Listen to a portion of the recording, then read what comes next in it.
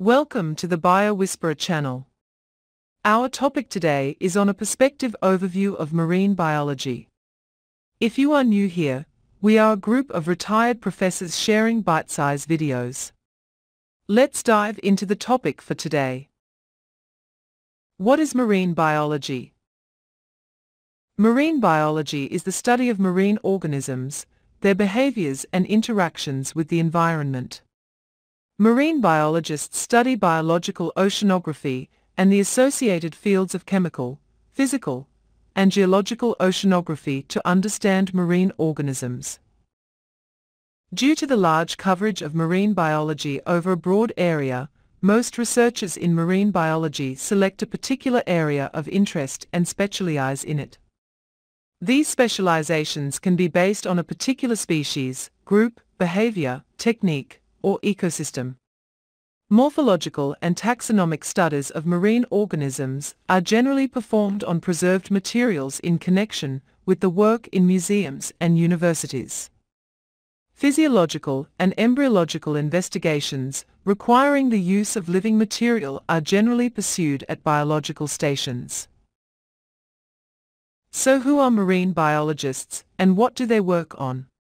Marine biologists study the way in which particular organisms are adapted to the various chemical and physical properties of the seawater, to the movements and currents of the ocean, to the availability of light at various depths, and to the solid surfaces that make up the seafloor. Special attention is given to determining the dynamics of marine ecosystems, particularly to the understanding of food chains and predator-prey relationships. Next, let us look at the importance of marine science. On planet Earth, the vast expanse of ocean and water bodies covers nearly 70% of our planet's surface. Oceans regulates our climate and holds vast amount of untouched resources, in particular fisheries. Humans have always benefited from the ocean and its diverse ecosystem services. We often speak of a healthy and productive ocean, referring to the desire to maintain the ocean in a prosperous state. The ocean provides food for many coastal communities, provides jobs, energy, and raw materials, and enables global trade and recreational and cultural services. As the growing global population stresses the ability of our society to produce food, water, and shelter, marine scientists will continue to look to the oceans to help sustain our basic needs. Advances in technology, combined with demand, will improve our ability to derive food, drinking water, energy sources, waste disposal, and transportation from the ocean. Marine and terrestrial environments provide very different physical conditions for life.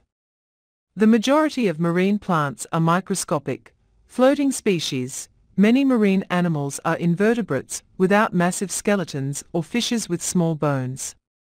Within the depths of the ocean bodies, marine plant growth is limited to the sunlight-illuminated regions, which may extend from a few meters to hundreds of meters depending on turbidity and clarity of the water bodies. Notably, a large portion of the marine life lives in near perpetual darkness amongst the depths, and could only partly rely on plant photosynthetic production near the sea surface. One of the marine plant species, algae, belongs to a diverse group of aquatic organisms that have the ability to conduct photosynthesis. The majority of algae live in aquatic habitats, and so do free-floating algae, which are mostly unicellular, that live within illuminated regions of water bodies, such as lakes termed as planktonic algae. Those that adhere to surfaces such as rocks are known as benthic algae. These organisms can thrive in freshwater lakes or in saltwater oceans. They can also endure a range of temperatures, oxygen or carbon dioxide concentrations, acidity and turbidity. In our previous videos, we have highlighted algae biotechnology as a strategy to present high-tech, low-cost, and environmentally friendly solutions to many current and future needs of our society.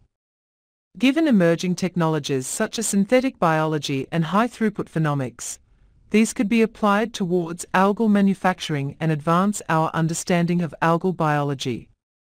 Notably, microalgal biofactories have the potential to be less expensive and more sustainable platforms that may be naturally predisposed to produce certain plant-derived products.